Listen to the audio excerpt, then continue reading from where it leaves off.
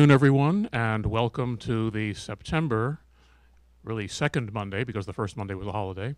And we have, as you can see, a panel which is going to be speaking on the topic State and Art of Digital Diplomacy. And there are a number of new things that are happening starting this month, but one of them is you'll see there's a different website up. It's not the PDC and it's not USC. This is the Public Diplomacy Alumni Association, which as of today becomes a full partner in these monthly programs. And so, without further ado, let me turn the microphone over to Cynthia Efford, the president of PDAA. Thanks a lot, Adam. I think that this is an important new step forward. The two organizations, for those of you who don't know, and we've put some information in the back about PDAA. The PDC, as you know, besides its wonderful academic connections with USC, is an advocacy organization. PDAA is an affinity, and also we provide the awards for current practitioners of public diplomacy. We fundraise and we do that. We have 4 afternoon lunches. So although our missions are somewhat different, we are united with our academic friends, GW, American University, USC, and others, in supporting the study and practice of public diplomacy. And so I think it's useful that we are now working even more closely together. So thanks very much to PDC for allowing us to participate. And as I said, our information, including how to sign up for PDAA, is in the back. But I think you have an event coming up. we have an event. There's information in the back. On the end of the month, we will have a program over at Decor House. Our lunches are over there. And there's information in the back, which is on public diplomacy in an age of false news. Fake news. So we have a few spaces left for people who are members, and for those of you who are not members but might like to come anyway, let me know, and you'll have to pay, but I will be happy to sponsor you as one of my guests. So, as I said, I think the more that we are working together, the more that we're sharing the information, and the more that we are a visible company of supporters of public diplomacy, the better. So, fortunately, my first very pleasant assignment is to introduce another strong supporter of public diplomacy and working on the underpinnings, and that's, of course, Sean Powers, who is the Executive Director of the U.S. Advisory Commission on Public Diplomacy at the U.S. Department of State. And in the constellation of people who do first-rate work, the Advisory Commission is probably at the top, the star. Sean has been a director of this. He has a PhD from the Annenberg School of the University of Southern California for more than a decade, so he is representing all aspects of that constellation, or a product of it. He has been working for more than a decade on the public diplomacy, on development, and national security, and how they intersect. In 2003, he was at CSIS working on international security. 2004, he went off to USC to do research and graduate work on international broadcasting and global media. In 2010, he became a professor at Georgia State University and is responsible for setting up and the success of their Center for Global Information Studies. He's now on leave. We probably shouldn't say that too loud because they might grab you back, which would be terrible. He has a book, which I think is just great, called Cyber War, A Political Economy of the Internet, of Internet Freedom, 2015. And as well as 40 other publications, which you can find all the information online.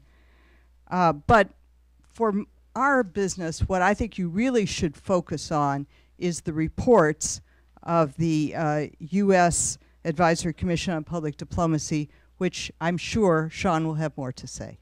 Thank you very much for being here in our first joint effort, and thank you, Adam, again. Hey, thanks. Thank you so much. Can folks hear me in the back okay? That was a very lovely introduction. I really appreciate it. I did bring a few copies of our last report, which was called Can Public Diplomacy Survive the Internet? It's in the back. I brought about 5 copies, so I don't know if any are left, but it does have to do with public diplomacy in the age of fake news, has to do with the future of public diplomacy in a world of computational engagement, and if you're interested in those subjects, the report is an aggregation of essays from folks at the State Department, including Jonathan Hennick, Dr. Hennick, who's sitting in the second row, but academics as well from around the world, so it's a really great publication. Thank you to Cynthia and Adam for the invitation to organize this panel. I'm really thrilled to have 3 terrific panelists. The original theme, or one of the themes that was sort of pitched, was 9/11 16 years later. And one of the things that struck me was thinking about public diplomacy in since 9/11, what's changed so much with the idea of digital diplomacy, and how much we've adapted to a world of digital tools and digital strategy. One fun fact I want to mention is the first foreign ministry to establish a dedicated e-diplomacy unit was the U.S. Department of State in 2002. That unit was very much internally focused on questions like how do we get digital tools accessible and available to diplomats around the world so they could be more effective at their job. Originally, e-diplomacy was thought of as a way to make us better at what we do, not in the cyber world, but in the real world. And I think there's a lot of value to thinking about digital tools in that context still. From a governmental perspective, the State Department has been at the forefront of digital diplomacy since, and part of the reason why I'm so excited to have this panel is much of the State Department's digital diplomacy efforts that the public learns about are usually critiques written in mass media about a campaign gone awry. You know, I think the classic example that many folks in this room are familiar with is the Center for Strategic Counterterrorism Communications Think Again, Turn Away campaign, which was written about by a number of newspapers and journalists in very critical terms, and in some ways scarred the face of digital diplomacy at the State Department. And part of the reason why I'm excited to have this panel is to have the opportunity to talk about all the accomplishments and all the excitement and innovative approaches to digital diplomacy that are going on right now that you probably have not heard of. Before turning things over to our panelists, I should note that the Commission approaches digital diplomacy not simply as an effort to look at our social media accounts, but rather in terms of 3 different areas. The first is internet-driven changes in our communications environment. This is to say, how have technologies changed the ways in which we communicate, the politics of social media platforms, the geopolitics of how information flows across borders. That is a component of digital diplomacy. The second piece is the emergence of new topics in the diplomatic ecosystem as a result of the emergence of the internet and digital mobile technologies. This would include internet governance, the rise of privacy as an issue in diplomatic matters, digital trade, for example. And the third area is the use of digital tools in the practice of diplomacy, including social media platforms, bots, data, big data, and so on. So this taxonomy encourages us to think about digital diplomacy not as simply the social media accounts or the tools, but the holistic impact that digital tools are having on public diplomacy writ large. With this background in mind, I'd like to introduce today's wonderful panelists from the Department of State. Jennifer Lambert, who's directly to my right, is a Foreign Affairs Officer and Deputy Director of the Bureau for International Information Programs Office of Analytics, a Presidential Management Fellow. She served as part of the Secretary of State's policy planning staff and worked in the Intelligence and Research Bureau focusing on Libya and Morocco. Jennifer's work includes social science research, target audience analysis, digital strategy, and marketing to support the Department of State's digital outreach programs. She earned her PhD in political science at University College Dublin as a George J. Mitchell Scholar and was recently awarded Employee of the Year for her work at IIP. Luke Peterson is to her right. He is the director of IIP's Office of Analytics, where he is hard at work building the U.S. government's capacity for data-driven global communications, Recognized among Holmes Report's top 25 innovators for 2015, Luke led Burson Marstella's Analytics Innovation Group, delivering data-driven, audience-centric, integrated communications for clients like Bank of America and Oracle. Before joining the private sector, he served on 4 presidential campaigns as data management and micro-targeting expert. And to his right, we have Lavisa Williams, a senior digital strategist in the Department of State's Undersecretary for Public Diplomacy and Public Affairs, Policy Planning and Resources Office, covering digital diplomacy issues. Some of her current projects include building a strategy for how public diplomacy should use computational engagement tools and technologies, coordination and development of digital crisis standard operating procedures, and assisting with the creation of the European Digital Diplomacy Exchange Program. Lavisa is an early pioneer of digital diplomacy. She helped start the first social media office in the U.S. government, the Office of Innovative Engagement, and she co-wrote the Department of State's first social media use policy.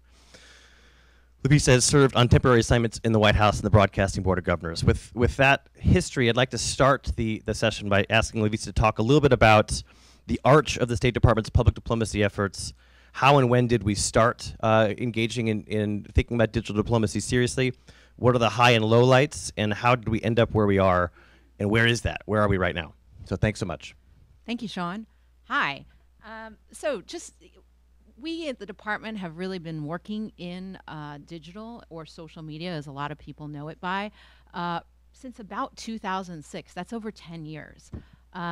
Contrary to popular belief, we did not start social or media and digital here in Washington. As with most organizations, innovation happens on the fringes of our organization. So it was really our posts who were leading us. They were saying to us, we need to use these tools. Why? Because this is where the people we need to engage with are. And that was sort of an eye-opening thing for us because, of course, at the time, we didn't think much of social media. We didn't think that we could possibly use these tools for government. And then we started really seeing the results of those experimentations, to the point where in 2008, the International Information Programs Bureau put together the first social media office, which was the Office of Innovative Engagement. This is the first time the U.S. government said, this is an important topic. This is something where we need to figure out how do we do it the right way. Why? Well, we have all these regulations and legal issues that private sector doesn't necessarily have to contend with. So we can't necessarily go out and just randomly use something even though it sounds like a great idea and it looks like it has a lot of great potential and possibilities. We have to be careful in how we experiment. And so we love sort of the idea that comes from private sector about experimenting in small ways and incremental ways so that we can learn from those experiences and build off of them.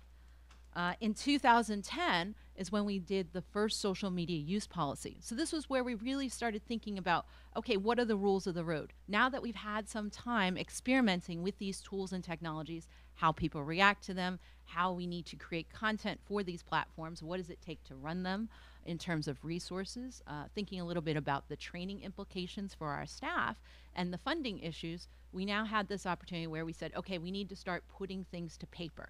How do we help our staff, both domestically and overseas, figure out how to use these tools? And that resulted in the first social media use policy, which is the 5FAM 790. So that was 2010. I'm happy to say that we are starting to put out the revisions to that policy. If you read it now, you'll see it's quite dated. We tried to do a good job at tea leaf reading of where technology is going to go in the future, as well as how is it going to impact the diplomatic mission as well as public diplomacy. We thought at the time we were pretty innovative. Looking back at it now, it's like, oh gosh, maybe we didn't do such a good job on that. But we were one of the first agencies to have a fairly comprehensive policy. So that was a big milestone for all of us. And since then, we spent a lot of time experimenting with those tools in a very kind of standardized way. And we have numerous guides and guidance about how do you set up your accounts, how do you do that engagement, what kind of content works. And that's great. It's been a wonderful experience. We've also started doing a lot with capacity building. So we have formal training that the Foreign Service Institute does for us, as well as ad hoc training that both the regional bureaus and IIP help assist our posts to ensure that we're using these tools in the right way and leveraging for the best of their abilities. And it's not just we have a strategy that's not just a centralized strategy, which a lot of large organizations has, but we have a very distributed strategy. And why we have a distributed strategy is because we recognize the fact that to leverage digital means to use it for its strengths. One of the main strengths is that you can customize content and engagement for the people you're trying to engage with. It wouldn't make sense for us in Washington to dictate to the field, you must do it this way. We would not be very successful. There are, of course, certain times when we need to do that. But we try to empower our posts to recognize that they have the ability to customize content and those engagement experiences, whether it's for the platform or the tool or who they're trying to engage with based on their local knowledge. So that's really important to us. While we may in Washington provide them with a structure and a framework for how we think those engagements should go, what kind of content might work, we're really relying on the field to bring that engagement home and making sure that it's customized in the right way. Some of the things that we have looked at in terms of challenges, like I said, are the governance frameworks and sort of the legal issues that surround our use of technology. This comes not just for U.S. government, but for all governments who are trying to figure out how do I provide services to citizens, and yet at the same time be respectful for things like privacy and data collection, First Amendment rights for us in the United States and such. Probably one of the biggest things that we're looking at right now is that we're focusing more on policy, this alignment of digital and policy. How do we integrate them together? This past spring, we just published a PD strategic framework. In this framework, we talk about 4 different areas. We talk about audiences, we talk about strategy, we talk about effective management, and we talk about evaluation. How are all those 4 components part of the things that we do every day? Not just part of digital, but everything that we do as a public diplomacy professional. So we may be transitioning away from just focusing on tools and to this more holistic strategic focus of how policy aligns and contributes to these tools. But we're also looking at the big changes that are happening right now in technology, such as big data. What's happening with big data? How is this huge amounts of data that we have access to and the tools that we have to do that analysis changing what we're doing? The problems aren't necessarily different. Technology is changing how fast they grow and the sophistication of the things that are happening out there. But what we need to change is our business model, how we're approaching using these technologies, how policy integrates with them to making sure that we're going to be successful going forward. Thank you so much. That's a really good reminder, too, of just how digital is integral, not just to technological approaches to PD, but to every single public diplomacy program. So exchange programs, for example, are human-to-human focused, but they also leverage digital networks to organize alumni networks around them so their impact can be amplified. So digital has been truly integrated throughout the public diplomacy family. I'd like to turn now to Luke Peterson, who's the director of IIP's Office of Analytics, and ask Luke to give us an overview of the types of services and analysis they offer public affairs sections at Post, so you can get a kind of a sense of the broad array of programs that they're investing their resources in now. Sure, thanks, Sean. So I'm going to pull up a slide deck for you to follow along, but before we get into that, I guess IIP broadly, you can think about it as being divided up into 3 different buckets. So you've got folks who create content, writers, videographers, that kind of thing. You got folks who maintain the platforms on which that content can be presented. So the folks who run the embassy websites, for example, with the speakers program. So we have people who can go out all over the world and deliver speakers to folks at Post. And then there's the products or programs vertical where I sit, which is, we think of it as sort of the glue that sticks our bureau to the folks at Main State and to the missions. So we really figure out what folks at Post need and help transform that into the content and the platforms that content goes out on. So when I sit down with our folks from embassies, I generally start with this presentation, which is something of a catalog of services, what we offer to missions. So our office in particular is divided also into 3 groups. So you think big picture, it's marketing and strategic planning, measurement and evaluation, and then consultation. And all the things that we're going to talk about here fall into each of those different groups. So up front, if you are having if you have questions about how do the audiences I'm supposed to be engaging with in my market, how are they consuming media? What platforms are they on? What kinds of topics should we be engaging with them on? We've got a solution for that. If you're trying to figure out how to run an advertising campaign in order to make sure that the audience you're trying to reach is actually exposed to the content that you're trying to put in front of them, we can help you with that. If you are trying to figure out how to use search, so one of the primary ways people get information nowadays is they type a question into a Google box, and the information that comes back is generally the first, maybe the last thing that they're going to read on that subject. So we want to make sure that our content gets into that top result. We have a solution for that as well. We start with media, what we call media landscape reports, and so this is just a very high-level picture of where what a population is up to. So who is in this country? What is the age breakdown? What are the types of media? What types of media are they using? So this would be a good example if you're thinking about running a like Instagram campaign in Papua New Guinea, and you find out, okay, well, it turns out 95% of people in Papua New Guinea don't have Instagram. Maybe you should think about having a radio program instead, which is actually how people get informed in that media market. We can help you determine that is a pretty good decision in 2 pages or less. So we maintain those on all every country that we're in. I think we may be missing a few, but we generally keep them up to date about every 18 months or so. So one of the questions that we get frequently from folks at Post is also, who is my mission reaching with our social channels? Lovisa just talked about how important it is that posts have things like Facebook pages and Twitter handles, but sometimes there's a disconnect between the audience Post would like to reach with those platforms and those mediums and the actual audiences that they're engaged with. So, for example, if we go in and we look at Kosovo's Facebook page, and it turns out most of the people who are fans of theirs are in Cambodia, then we can tell them that they need to make a pivot. That's not a real life example. If you're taking notes, we're not dramatically screwing up our Kosovo Facebook strategy. It's actually pretty good. But so in this case, the question is, okay, so for Ankara's Facebook page turns out almost entirely made up of Turks. Good, check that box. You know that the audience is at least in the right neighborhood, globally speaking.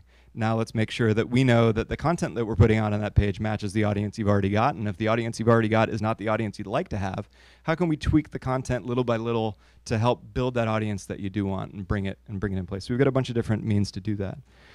We can go in a little bit further in depth. So we ran an analysis here of at USA China Talk, which is Mission Beijing's Twitter handle, to try to understand who's following you. And what we learned very quickly, it's not Twitter is blocked by the Great Firewall. So there's some question about who are we actually talking to on this Twitter channel? Is it just diplomats?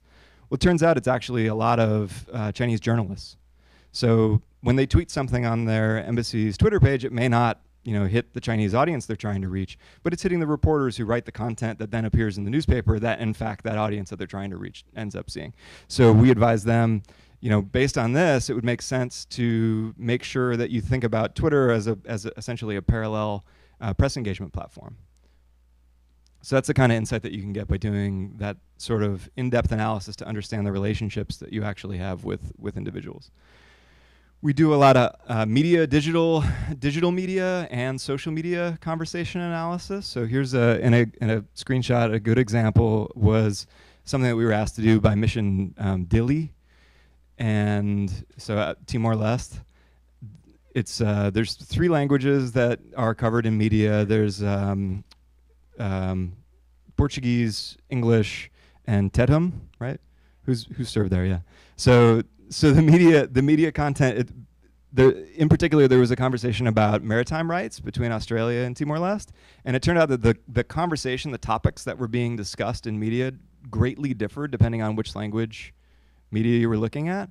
So for Post, it was important for us to be able to tell, okay, you have 3 different segments. I know your locally employed staff, of whom there are very few at that Post, but would tell you that there is a difference in these three languages. We can tell you quantitatively, looking at this particular story over the course of 2 years, using natural language processing and other machine learning techniques, that there is a serious quantitative difference in the conversations and the individual actors in each of those conversations that then informs them and their press engagement strategy.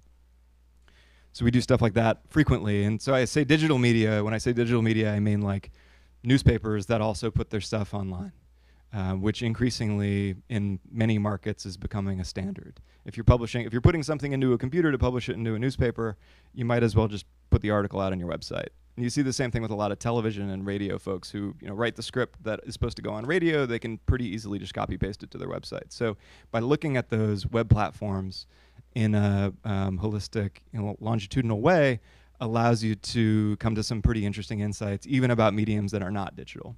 And then social, obviously, it's a little bit more real time. It's a little bit less reliable.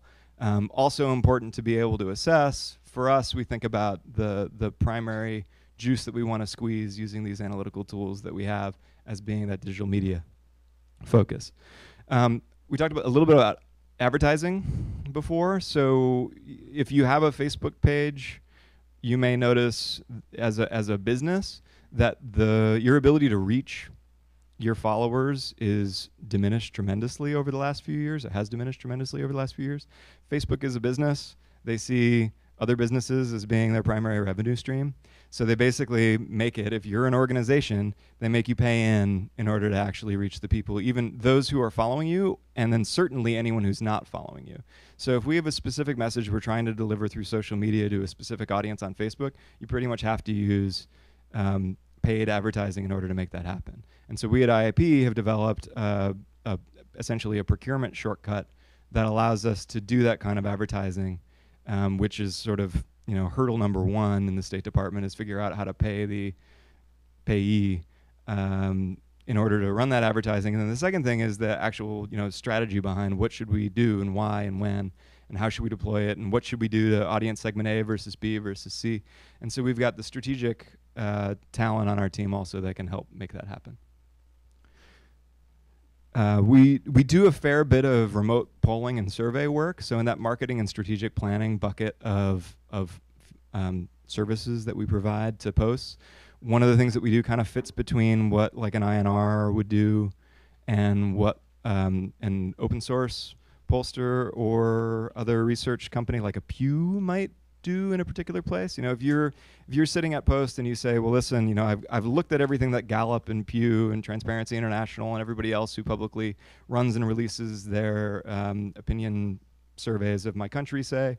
I've looked at all the stuff that isn't public that we have access to, and there's a gap in knowledge. I really need to know the answer to this one specific question about one specific audience or audience segment on a very specific issue.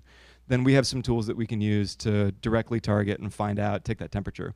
We ran under the last administration, there was a rather interesting program. There was a Secretary's initiative called Operation Sea Scout that existed for many years. We found out that was a trademark of the Boy Scouts of America, and we had to rebrand. And so the folks in the Secretary's office came back to IIP and they said, you all are the creatives here in Washington. Can you come up with some good names? L cleared on 5 alternative titles, but you'll come up with something better. I know it. And we said, well, how about counteroffer? What if we just did a poll asking of these 5 different names that have already been, had a patent and trademark search done on them, how many of those are, or which of those seems to be the most, characteristic of the traits we would like this organization to have? So we ran a remote survey of people in, 5 or 6 countries around the world, asking, there is an organization in the world that defends maritime boundaries and fishing rights and all this other stuff, and what's it called? And then we listed the 5 names that had been approved by legal, and they overwhelmingly decided that Safe Ocean Network, with the exception of one group, so like 65-plus-year-old New Zealanders, thought that a different option was the best. But otherwise, so we were able to very quickly, and I think the turnaround on that was about 3 days. We told the secretary, data says call it Safe Ocean Network, and then the Oceans Conference came out, and that was revealed as the new name of the program. So we can do that kind of thing pretty quickly, and usually pretty inexpensively, and we do so for Post quite often. We also in this sort of niche space between what the intelligence community might provide and what we can get through open source vehicles, we do a fair bit of focus grouping and in-depth interviews. So, you know, good qualitative research to try to understand where audiences are coming from on particular issues, to try to help us make sure that when we develop PD programming at Post, and this is always done in partnership with Post, and almost always by their request, that the messages that they're using, the platforms that they're pushing, the content that we're providing is all right in line, right what it's supposed to be in order to achieve the change in awareness or opinion or behavior that we're trying to achieve. So we also have some data scientists and engineers on our team, and you know what we find is we do a pretty good job procuring software that's off-the-shelf commercial solutions that do the kinds of things that we need to do. Except every now and then, the State Department has a very specific need to fill an operational gap that we can't find a vendor to buy. Like, there's not a lot of analogs, for example, for the challenge that we have at IAP running Share America, which is shared.america.gov. It's a website that contains all of our digital content. And it's very important for us to know, out of all of the embassies we serve, which ones are taking our content and sharing it on their Twitter or Facebook or Instagram or Weibo or other online presences. So you can't buy a tool that does that. We had to build one. The downside to having engineers on your team is you have engineers on your team, and so if I'm going to write a memo, you know, I tell the engineers, so listen, I need to write a memo about, and they're like, hold on, give me like 3 weeks, and I'll write a piece of software that allows you to compose this memo and deliver it. Like, nah, we have like Word, and I don't know if WordPerfect is still installed anywhere at this state. Wouldn't surprise me, but anyway, so we have to make sure that the engineers are always working to solve those problems that have no commercial off-the-shelf solution, for which it would just be better for us to buy. Okay, so we use a tool that I forgot to anonymize that allows us to assess the footprint of embassy websites' visitors. So if you run a website, every time someone clicks to your website, they send you information. Where are they coming from? How long are they there? How many pages do they go to? How far down the page do they scroll? Do they visit at 9 o'clock in the morning or 9 o'clock at night? Which language version of the page are you clicking to? This content is really, really powerful, but it's also very dense. And if you're a time-strapped, you know, PD cone person at Post, and you're trying to figure out how to use it, it's like difficult. So we at IAP Analytics do a lot of work to sort of bring the data value directly to the folks who need to make decisions. So we presented, I think this screenshot was something we did for DCM, again in Dili. I love using them as an example. But it told them, you know, pretty quickly that the #1 page visited on your embassy website is the one that tells you where the employment opportunities are. So it's people primarily coming from visiting from Timor-Leste but looking for jobs.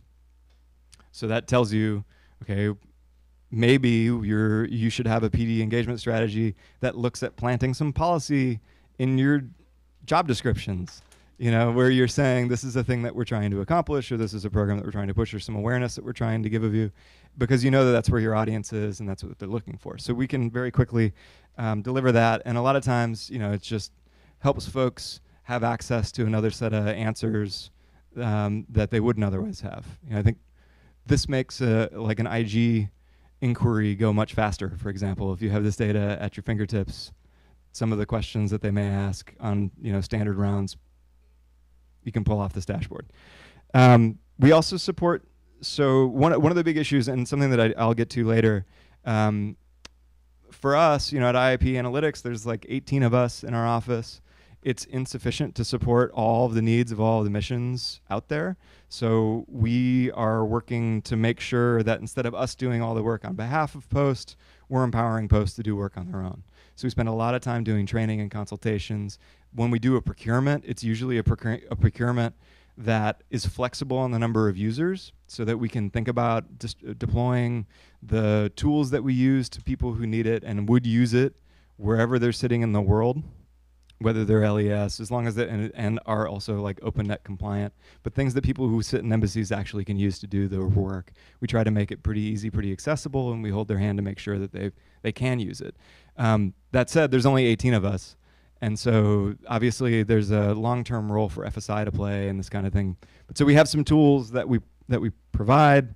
Some are focused on conversation analysis, digital media, and social analysis. It's the kind of thing that if you're running like a rapid response or media clipping entity at Post, you can essentially have a computer pre-read all of the day's media for you and spit it out into a nice, easily digestible format. We know we have people all over the world whose primary role for a big part of their day is read all the newspapers, write a summary about what happened, and send it to Washington.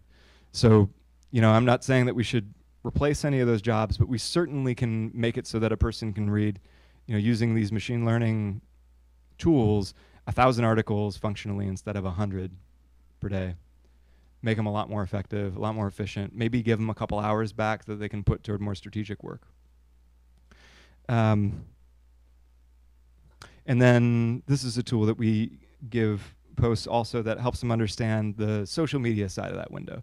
So this, I think, is a screenshot of a dashboard we built for Mission Thailand that gives them, it shows them their social media data alongside the major news outlets in Thailand. So they can see at any given moment, you know, what are the people of Thailand who are on social media consuming? What do they find interesting right now? And then what was the last thing they found interesting that you wrote?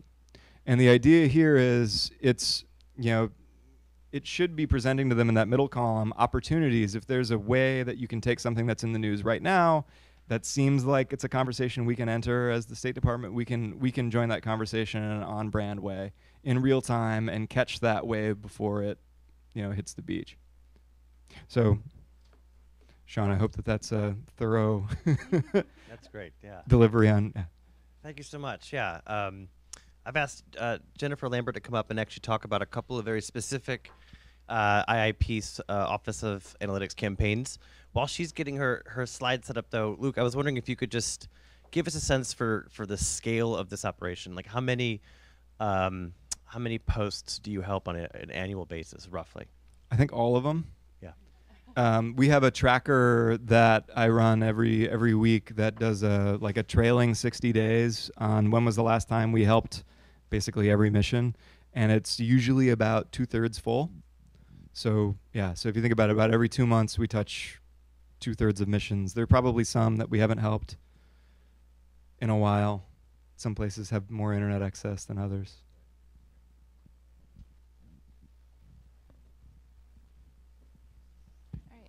Thanks. Can everyone hear me? Yes. Okay, great.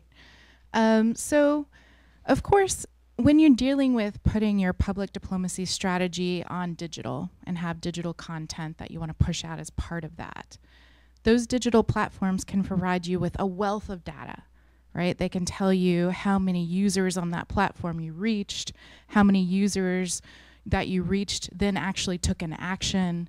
But one of the things that those digital platforms can't tell you is whether or not your content actually had the desired attitudinal shift or desired behavior change that you're trying to get that target audience to take or do, right? So we have prototyped a method for trying to test whether or not digital content actually has the desired attitude shift among the target audience that we're seeking to reach. Right. So I'm going to walk you through a couple case studies. The first one is part of a, let's see. Get this up. Is trying to measure content that IIP produces in Russian, and the desired target audience are young Russians online, and the desired objective, our outcome, is to improve measures of trust and affinity with Americans, right? So the idea behind the content is in part, what Luke will talk about in a minute, it's part to support an inoculation strategy, but designed to take that target audience and make their attitudes towards the United States just a little bit better. So that if they hear content or they're exposed to content that criticizes the United States, they might be a little bit less likely to believe it and share it with their networks. Right. So for this particular program, I just walked you through the main objectives of it, but we actually sent a video team out to California to film this Russian rock band that was brought over on an ECA program. And so we took a lot of B-roll, we chopped the B-roll up into short, socially shareable chunks that then can be used by our missions in the field who are communicating with young Russian speakers online. Right. So what we really wanted to learn is whether or not exposure to this video and consumption of it actually promoted an improvement in measures of trust and affinity with Americans. And we learned that on 2 of the 4 measures we were testing, it actually did.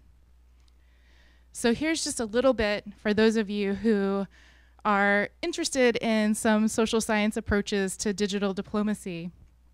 What we did was we had a random domain intercept technology platform. It basically captured individuals who typed the wrong address into the address bar on their web browser who were located in the target areas that we were trying to target. We then screened the individuals that were captured for those who spoke primarily and engaged primarily online in Russian language, were ages 18 to 40, and that they were active on one of the 4 platforms in which this content could be delivered to that particular audience. So they had to be active on at least one of Facebook, Twitter, vKontakte, or OK, which is another sort of classmates.com version that became popular in Russia. Right. Then that particular group is randomly assigned to either a control group that does not see the video or a treatment group that does actually see the video. And here we had 2 units of analysis. We wanted to see if we could move opinions of young Russians in Russia. So if you were a young Russian speaker located inside Russia, you could be either in the Russian control group or the Russian treatment group. And then we treated the Russian periphery or the Russian near abroad, the former Soviet states, as another unit of analysis, because we wanted to see if we produce content in Russian designed to move opinions of young Russians, can it also move the opinion of young Russians located in Estonia or Georgia or Latvia, right? And then we asked those groups the same questions designed to measure or provide measures of trust and affinity for this particular experiment. So what we learned was that young Russians located in Russia who saw the video were 33% more likely to say that people in the United States have values like mine. Right? And we also learned that young Russians in Russia who saw the video, 17% more of them were likely to say that Russia should increase its political, economic, and cultural ties with the United States. And here's just an example of the actual raw data, right? So this is talking about Russians. Our sample size was about 1,200. And so we saw within the control group, the difference between the control group and the treatment group, 2 statistically significant measures of change. When you dig down into the actual audience segments, we saw that that change was driven by largely males and particularly young males, right? 18 to 25 and 26 to 30. Which should come as no surprise if you remember the video. Who are our messengers, right? They're young men. And so this particular video tended to improve the opinions of young men. So that sort of that brought up a number of questions for us that we would like to test further, right? If we change the messenger, if we used women, would that alter receptivity to the video? Would we be more successful in moving the opinions of women? If we use older messengers, would we be more likely to move the opinion of older members of that particular target audience? We also looked at, remember I was talking about we had a unit of analysis for the Russian periphery, right, for former Soviet states. We did not detect a statistically significant difference between the control and treatment group in former Soviet states. So does that mean if we want to reach young Russian speakers outside of Russia, do we have to use a messenger that's known to them? Do I have to use an Estonian rock band to reach young Russian speakers in Estonia, or a Latvian messenger to reach young Russians in Latvia, right? We also noticed in the data that for those who watched the video, their attitudes and measures of trust and affinity with all other groups tested improved, right? Which opens up a series of sort of strategic options to you. Could we have, a piece of content with Russians who are traveling in Brazil and talking about their experience and getting along with Brazilians, and that has secondary effects on their opinion about Americans, right? That's of interest. And you'll notice on this particular video, we did not have any branding, right? Most of our digital content has the Share America brand or the flat United States sort of State Department's icon, right? So in this, we did not. We stripped it of the branding because we just really wanted to test the message and the content. Well, if we put that branding back in, does that make a difference? Does that mean that you then alter receptivity? How are we doing on time? Really short. Okay.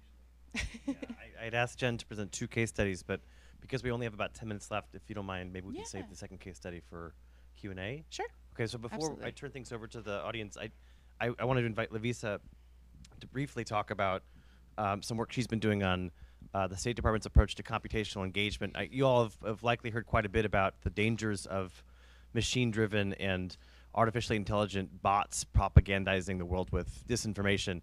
But there's also another side to this. How can these technologies be used to make our jobs better, more efficient, and us more effective communicators? And Lavisa's been working on these issues quite a bit. So if you wouldn't mind giving us a brief answer, and then we can open it up. Sure, I'd be happy to. So first off, computational engagement. Yes, new term. The thing with technology is we always have new vocabulary.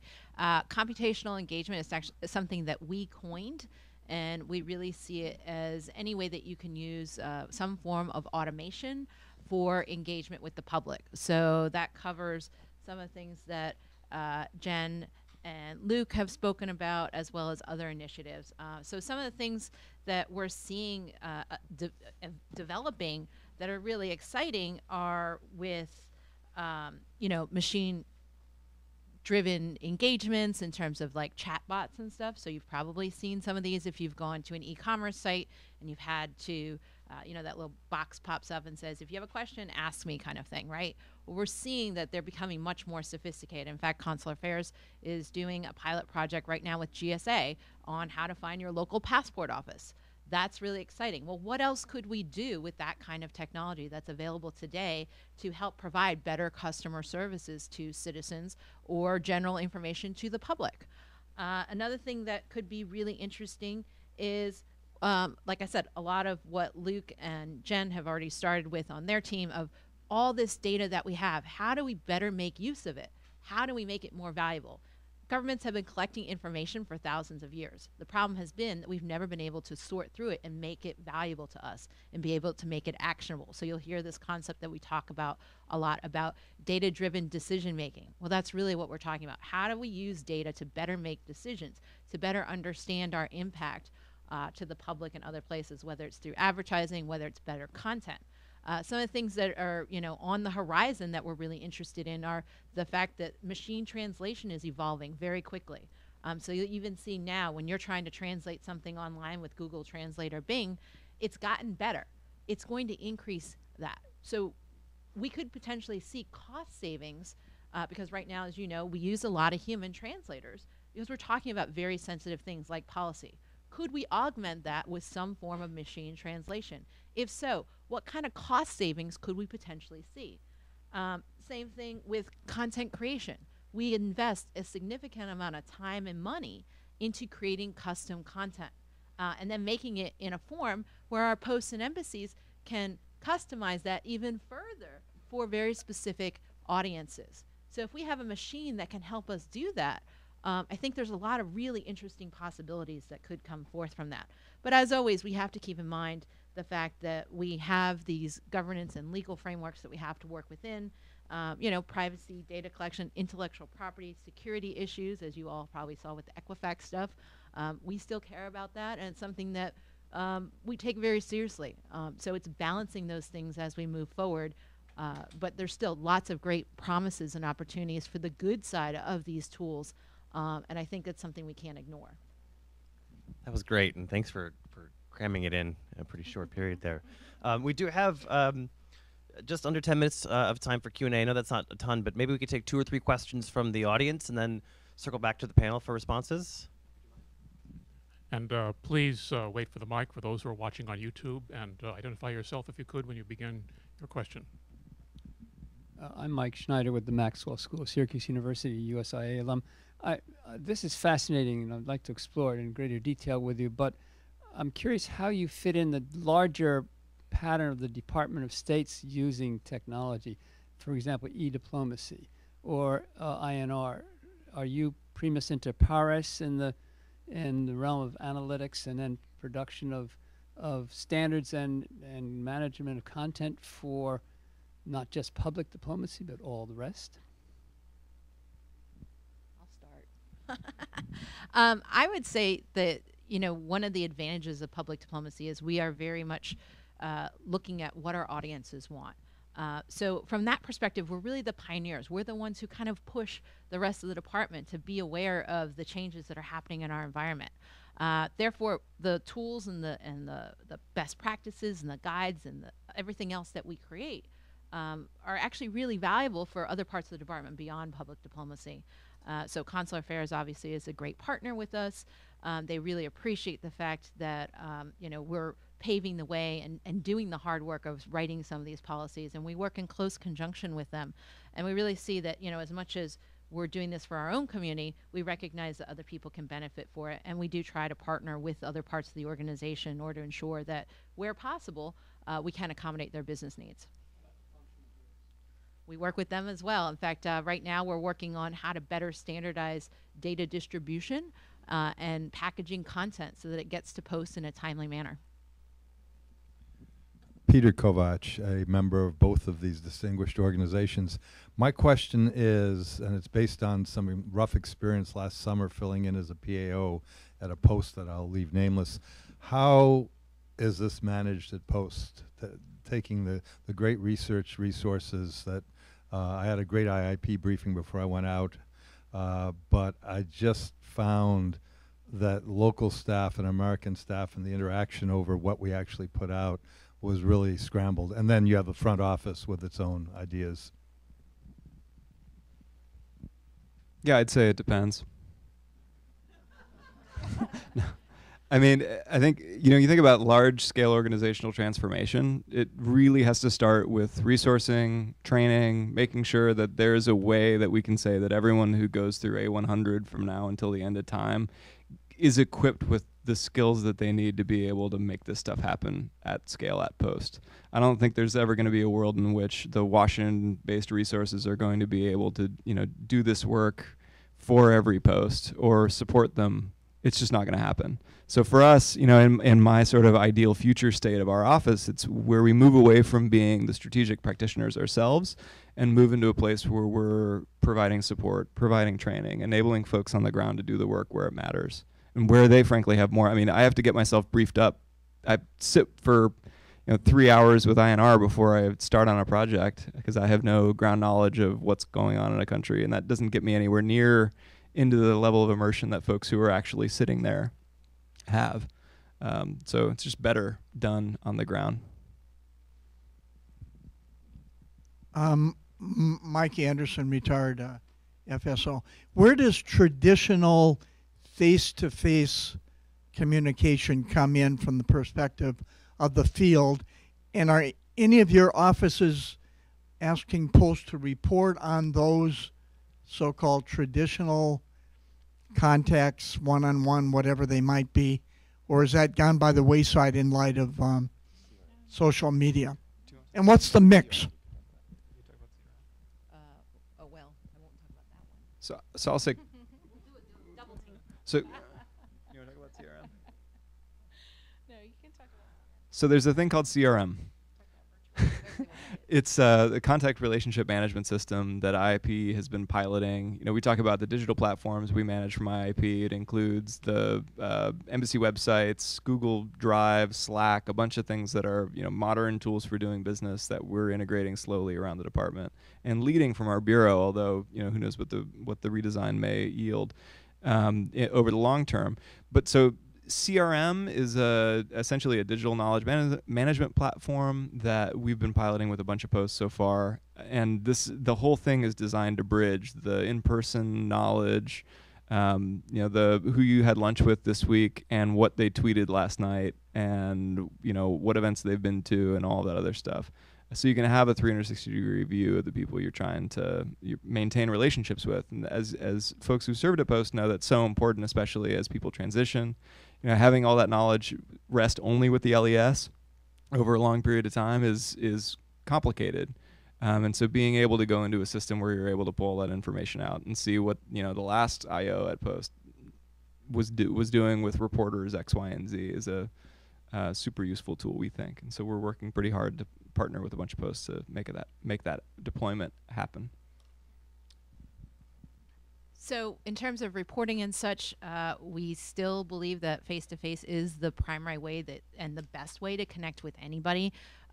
Digital is a great way to augment that and extend that kind of engagement. And so that's how we view it. We also have, first off, we still continue to ask for those cables to be sent in, telling us what happened with your PD programs, what were the results of your PD programs. We find those extremely valuable, and so we just continue to encourage posts to do those. Through Ripper, we have two great tools. One of them is PDIP, so this is the PD implementation planning process. It's an annual process.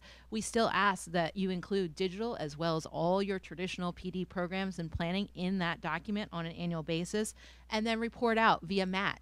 So that's the Mission Activity Tracker.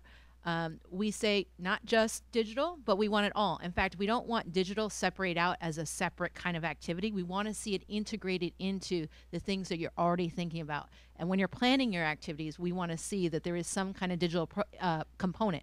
It's okay to say it doesn't apply in this particular case, but we at least want to know that you've considered it as one of the options on the table. I would also say it's not only a way of like continuing the conversation, but sometimes it can be a way of enabling a face-to-face sort of public diplomacy engagement. So within IIP, we also have the Office of American Spaces, right? We also have an Office of Virtual Programming. We do a lot of virtual programming that takes advantage of expertise in Washington or expertise in the field through our speakers program that then makes that speaker and expertise available virtually to a group of young students in an American center, right? We also run networks, right? We have the YALI network, which started as a digital platform to bring together young leaders in Africa. And we now have a Facebook group for them to get together and organize their own events. We've even had YALI members get married, right? So like the digital platform becomes a way in which it enables, right, that face-to-face connection. Yes. Hi. Yes. My name is Nancy, and I'm from WJLA. I just find all of this so fascinating to listen to, and I wanted to ask about the flip side of all this. I know a lot of reporters here in DC follow Russia and USA, the Twitter account of the Russian embassy here, and it can be oftentimes very tongue-in-cheek, especially after a lot of big events, a lot of big diplomatic events. And I wanted to see how much you monitor those accounts that are here in the United States and how, if that does affect your missions and your campaigns.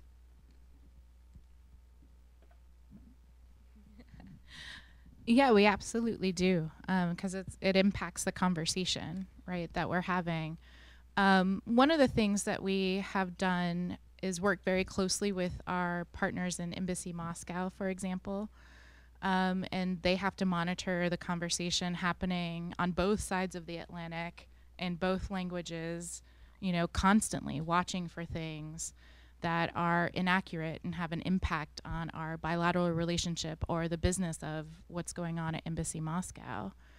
And sometimes we've helped them catch things like there was the example where a Russian-backed or Kremlin-backed media outlet, I believe it was, had photoshopped an image of our ambassador at an opposition protest in an effort to discredit that protest. And the embassy was able to capture that conversation and respond to it with humor in a way that sort of really negated the message that they were trying to send, right? They had an image of Ambassador Taft at the moon landing, right? And Ambassador Taft at the D-Day invasion, right? As a way to kind of make fun of what was happening there. So monitoring conversation is definitely part of the tool because that they're affecting the space that we're engaging in, right? So you have to do that. And it's also, I have to say, outside of IIP, we have other public diplomacy partners who engage in ways of trying to embolden civil society and train local actors who can also do some of that work and have a different kind of credibility with the audiences that we're trying to inoculate or communicate with or engage with. And so that's also a key component of that that often isn't talked about, but is very important. Hi, I'm Claudia Agnaso, and I retired in 2009 from AFPD as their director. And I tell you, this is so fascinating. I'm just gobsmacked. If I had to die and come back, I'd work for IIP. But in those days, we were sort of doing a lot of counterterrorism stuff, trying to engage those young people who were being engaged by others. And I was wondering, where does the counterterrorism piece, where does that fit now? I didn't hear anything like that from you guys. Is there somewhere that that's going on?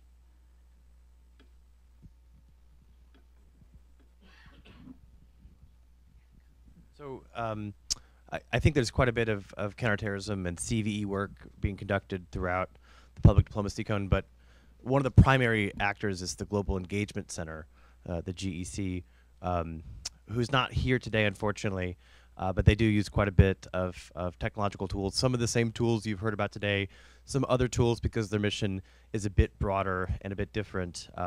But I guess the answer is yes, and hopefully we can get some Global Engagement Center representatives to talk about how they approach these issues. I think in a very similar way, but they also have a slightly different mandate, and they're actually legally allowed to use tools in ways that IIP is not, based on some legislation that passed in 2016. So. Yeah, so just like somebody was talking about functional bureaus earlier and how we support them, so just like functional bureaus, when GEC asks us for help with something, we help. And it happens pretty often. And in GEC's case, on the analytics front, we do a lot of work out of our office to make sure that they have access to the same tools as we discussed before. You know, we go out and we make sure that we can get seats for these products for Post to have. There are folks over at GEC who have access to the same tools, and they have 100% support and dedication from us in being able to use them to achieve their mission. Okay, I think we have time for one more question. And I'll make it quick, but thank you for a wonderful panel. This has been great. Dan Sreebny, retired public diplomacy officer now at FSI. State Department, IIP, and the regional bureaus aren't the only ones with social media engagement with foreign audiences. There are numerous bureaus having multiple, and there are numerous other agencies who are reaching out to foreign audiences who also have multiple channels. And then there's Congress, there's the White House, there are state and local governments all reaching out. I know you have a lot of personal contacts across all of these organizations, but what is the formal setup for, in the military terms, to coordinate, synchronize, and deconflict on the executive branch side, but to have, but also to inform our missions abroad and other parts of the State Department as to who is also reaching out to those audiences, because those audiences see all of this as coming from the United States. Thank you. Well, so one thing we can talk about that our office is working on, has been working on for some years, is this big digital communications analytics dashboard database. Right now we are tracking in pretty much real time 2,400 different social accounts, Facebook, Twitter, Instagram, others that are being run by various State Department entities.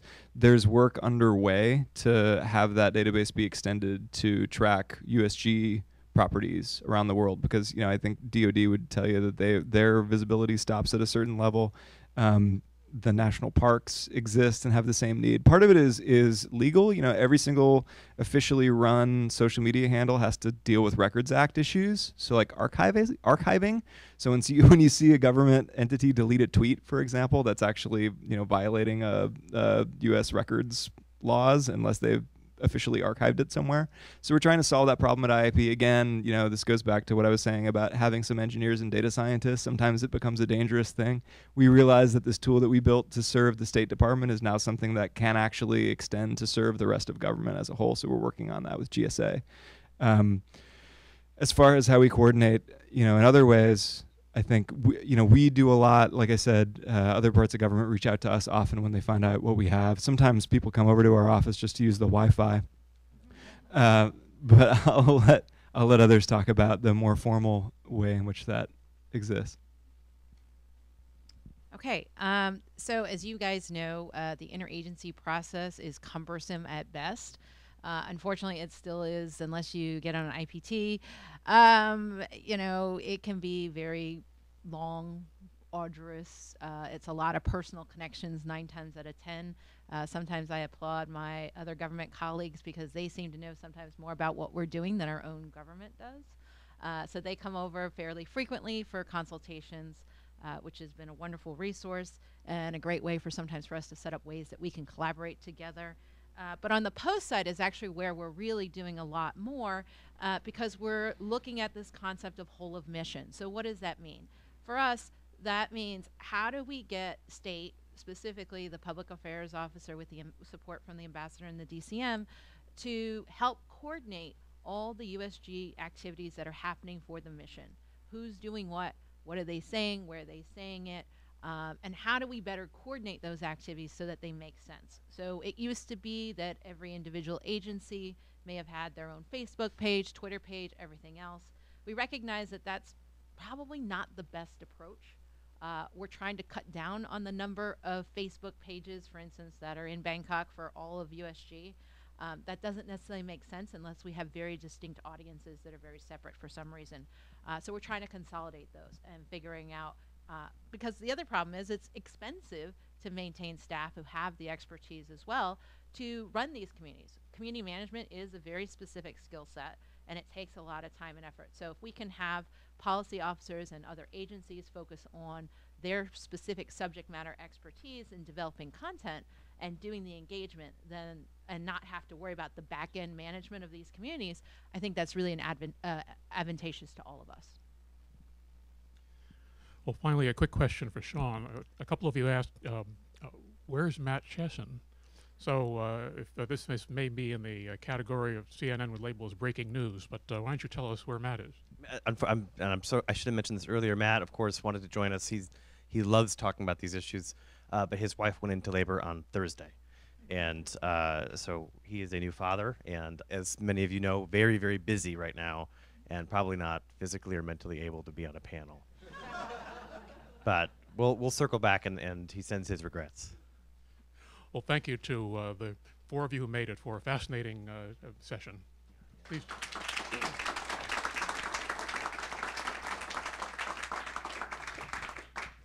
Our next monthly meeting will be October 2nd with the Embassy of Finland, celebrating Finland's centennial with public diplomacy. Until then, we're adjourned.